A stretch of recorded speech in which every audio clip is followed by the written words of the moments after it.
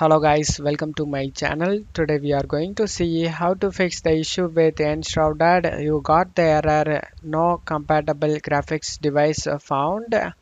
Let's fix it guys. The solution is to update your graphics card. To do this, you just need to check my video description for this link used in my video.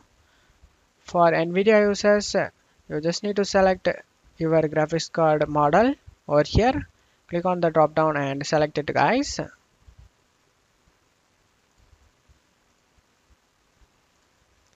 Select your windows and select search, and you will be get the latest driver for your graphics card. Click on the download option and download it guys. Select download.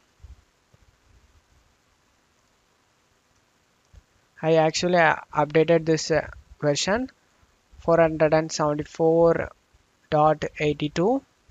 That's why I'm not gonna install it. You just need to install the latest driver, and after getting installed and your problem has been fixed guys. For AMD users, you just need to check my video description for this link.